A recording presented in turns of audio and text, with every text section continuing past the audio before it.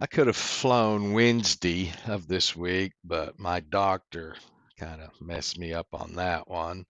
No, not really complaining, but Tuesday, my doctor called about my Wednesday 6-month checkup and converted it to a virtual checkup, which was scheduled for 11 a.m. I had planned to go flying Wednesday, but my doctor didn't call until 2 p.m., 3 hours after I would have seen him had it remained a face-to-face appointment. Little disappointing because Wednesday, the wind here was zilch, point nothing, and really good for doing the auto tune flight.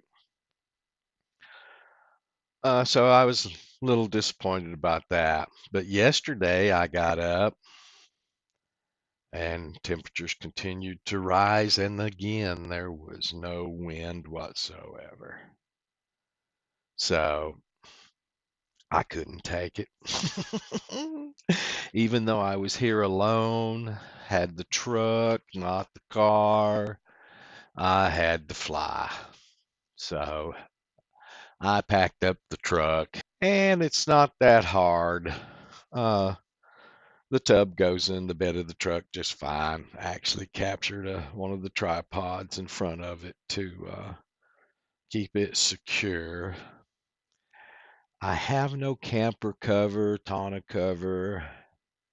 Haven't really figured out a way to haul the models in this. A friend suggested a tarp, and I do have a tarp. I even have a net, cargo net that clips onto the top of the bed.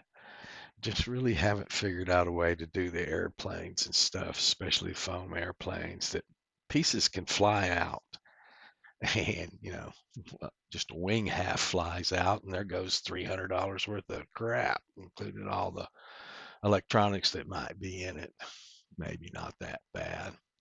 So I've still got to get that figured out how I'm going to do this with the truck because I put the Nano Talon in the passenger seat. I'm not sure I can get the Skyhunter in the truck at all. The fuselage, sure. I probably could get it in there. Put the wings straight down the fuselage. The tail boom might be a little bit of a problem just because if it falls over and I break it while I'm driving. But I'll play with that one day here in the yard. But the Nano Talon seemed really easy to take with me. Now that green airplane stand I pulled apart. The green parts just come out of the black bottom plastic. Pulls apart into three pieces, and I stuck that underneath the wing of the Nano Talon. So it all sort of went in there okay. Keeping the tail out of the door. Uh, without the nose being in the driver's seat is a little bit of a problem, but I got it there. Uh, that was the telemetry antenna, also in the front. I think there's a radio in the bottom. It was the first time I'd ever tried to put all this stuff in the truck, so it worked. I didn't have a problem with that. Uh, so I headed out to the field for the third flight of the Nano Talon to do an auto tune. I got to the field and I have a little handheld anemometer, wind speed gauge. It showed the wind when I first got there at 0.6 miles per hour, and then it quit registering. And, there's always going to be a little wind. It's never completely, well, no, I've seen snowstorms when it's completely still and the flakes are coming straight down, which may be our fate here Sunday. We're starting to moderate on that one. So I got to the field and set up and was ready to do the auto tune flight. I just went to the close field here about 3 miles away from my house. It's small, but I didn't know if the auto tune would work or not, with me having to turn the plane a lot to keep it in visual line of sight. I wanted to go to the big field and just stick it up about 300 feet and send it out in a direction and basically not have to worry about it as I went through the control motions to tune it. But I think that field, especially based on what this field was yesterday, that feels still too muddy at this moment. And I wasn't sure about that. So I grabbed the Nano Talon and went to the close field.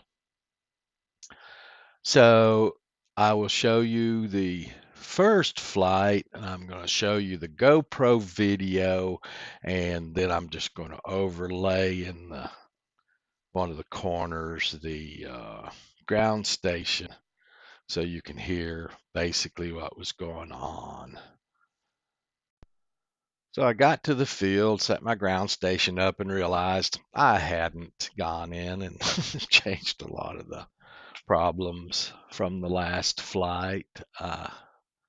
My airspeed was in meters per second, my altitude was in meters, distance was in meters, my items on the bottom left there were only 6 in number, where I usually use 9 there. They weren't set up for the correct things. I also, you see the big white screen. That's because some of the tiles from the map weren't pulled in. I did go in and change, or we'll see here real quick. I did go in and change a couple of them. That was me trying to get it set to 3 rows and 3 columns, but it wasn't working out for me. It just kind of fought me a little bit there. So I finally got it somewhat resembling what I needed and made a note on my checklist to correct this problem when I got back to the shop. So that wasn't much of a hiccup for me, because the only reason I really wanted this was to collect the telemetry real time in case the thing flies off someplace, and to use it as an FPV monitor. I had planned on trying to go up to 300 feet and fly the model straight uh, for the auto tune, but ended up not using it as an FPV monitor just because I guess I was a little uh, upset at the configuration of the ground station. And you can see I've just taken the audio off of this clip. This is the actual recording of me fumbling around at the uh, field. Can't remember. Oh yeah, I wanted at least to have sat count. And I could zoom and get a little bit of terrain data in. Seems I don't have the tiles for closer zoom than that right there. I'll have to do that. Uh, I'll show you how to do that. And there I switched the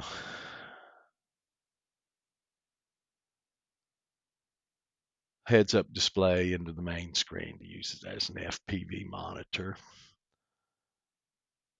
The camera is not yet powered up. Therefore, you get a HUD display and the static of the USB, the SkyDroid USB 5.8 video receiver, which isn't the best quality video receiver on the face of the planet, but it's really convenient and does work. I'll go ahead and forward this up to where we at least have a picture. So when I powered up the platform here, that's when the picture straightened out on the ground station. And knowing that I had to go back and fix, and I already have since then, did it last night, gave myself the 3 columns by 3 rows and set them up for some things I wanted and changed my miles per hour, all that stuff. I reset up the ground station last night. But as you could see, I had a little bit of trouble at the field. That's me connecting to the telemetry radio on the antenna tower. So I had the SkyDroid 5.8 video receiver up there and also the telemetry, 433 telemetry radios. I used the telemetry radios for all the flights of the Nano Talon so far, and I didn't make a video about it, but the last video, the telemetry went out when I landed, but for the flights, it was fine. And for this one, it was fine for visual line of sight. I flew to the limits of my sight, kind of lost it for a second a couple of times, but I wasn't too worried about it. This flight really went well. Now, the first flight, which I guess I can go ahead and show you on this, and I'll bring back the audio, was only 90 seconds because I got that bad battery garbage again. I don't know if it's because of a uh, arming check I have set in Ardu plane or not. I'll show you that real quick. And that's this right here, the arming check. And I've got it set for barometer, compass, GPS, INS, parameters, RC channels, board voltage, battery level. I don't know if this is what's getting me in trouble yet or not. I just have had this the whole time so far. Didn't get it on the quads years ago when I was flying them so many flights, but now this has been turned off. This is another thing.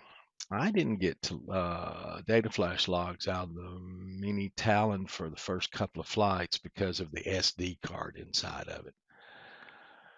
And what was going on there was it was failing to arm because of a logging problem. And I troubleshot that about a week ago, but didn't do a video on that and got everything running correctly by changing out the SD cards. So I am going to go back on all of these platforms and turn this on, but that's another problem.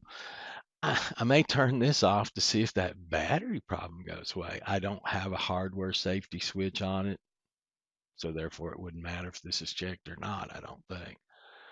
GPS configuration I'm checking, system, mission. Don't have a rangefinder on it yet. I don't have a camera that can be checked. I'm not sure exactly what that is, or this actually. So they're not checked. So this one I'm going to have to play with because as you see here, as soon as I take off, I get a bad battery. And I will show you the ground station here by itself first. Heading to waypoint home, altitude is 1, ground speed is 1. You can see the umbrella in the picture right there that I use to kind of over my shoulder to further block out light when I'm trying to see the monitor on the ground station. Armed.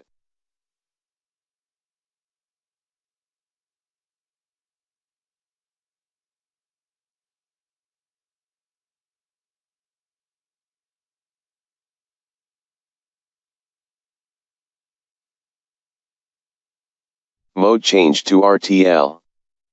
Heading to waypoint home, altitude is 25, ground speed is 19. Bad battery.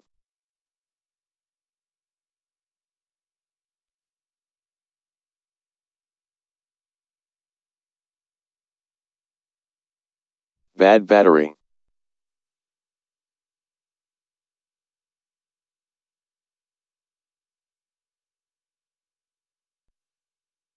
Bad battery. Heading to waypoint home, altitude is 36, ground speed is 16. Bad battery.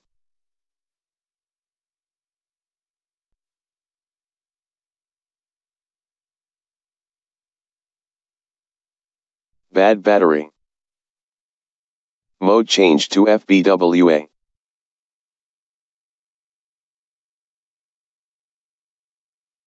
Bad battery. Heading to waypoint home, altitude is 18, ground speed is 9. Bad battery.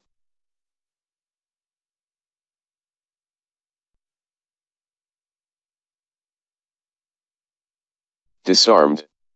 So you see, I got that bad battery uh, notification again, and I could hear it in speakers of the ground station, and it just bugged the daylights out of me that it was back and that it was just repeating. It wasn't even on the same 30-second time as the announcement. I do a 30-second interval of airspeed, altitude, and all that stuff. So it just bugged me from the get go.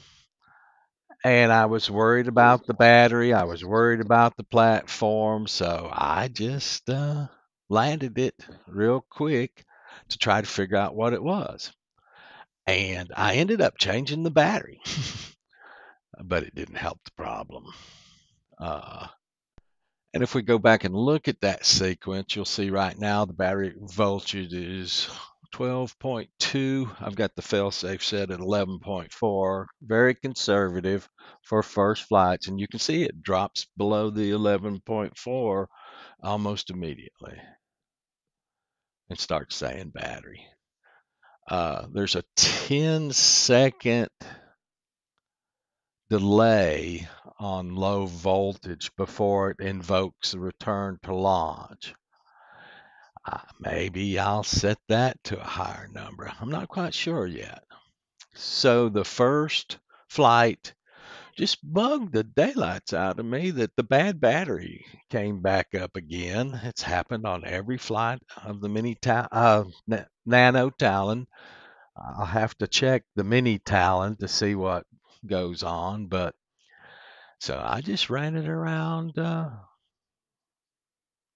in a circle a few times and landed it. I didn't want it to um, fall out of the sky. So, like I say, I did land it and I did change the battery. It was the same battery I'd flown before. So maybe it was a bad battery. I didn't know. Still don't completely know, but I will figure it out. So basically, that was the end of flight number 3 for the Nano Talon. I'll show you what I saw from my standpoint on the GoPro camera, which also had another problem. Here's another shot of the umbrella that I use over the tub to block out light to be able to see the ground station. I just think that's funny.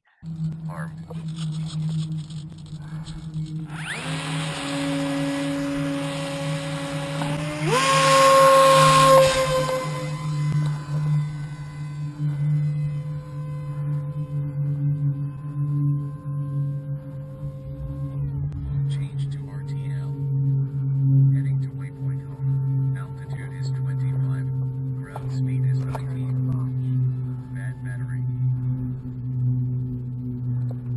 You can hear the ground station nagging me, bad battery, bad battery. I hated it.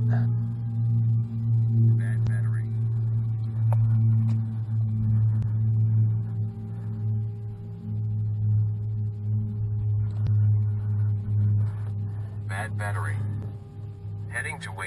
home. Altitude is 36. Ground speed is 16. Bad battery.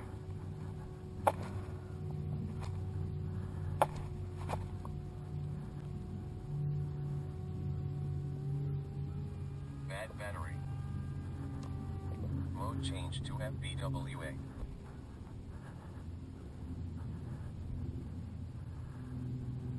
Bad battery. Heading to waypoint home. Altitude is 18. Ground speed is 9. Bad battery. That's the way flight number 3 of the Nano Talon went. I just didn't like it.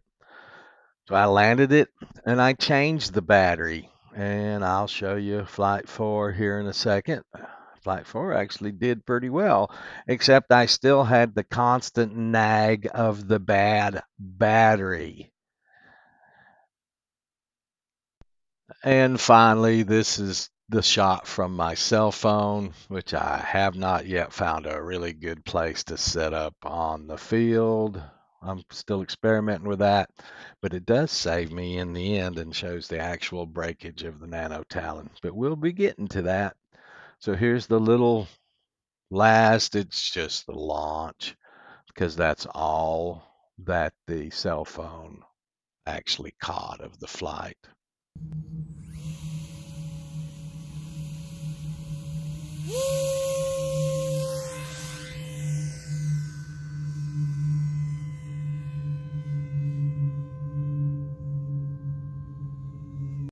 The cell phone is set up to capture the launches so I can troubleshoot any problems with them. So it does what it's supposed to do and does catch, again, the problem that caused the motor to burn up. But this is basically the gist of Flight 3. A very short 90-second or so flight just because I don't know what's going on with this bad battery garbage. I've got to get that figured. Now my 11.4 volt failsafe on the 3S battery is really probably way too conservative. I need to dump that down. But I've got to figure out this bad battery nag and get that fixed because it just blew me out of the water straight from the start yesterday and continued for the other flight, which I just ignored it for the fourth flight, which was an 11-minute flight. So thank you for watching this, and I'll get ready to start making the other video.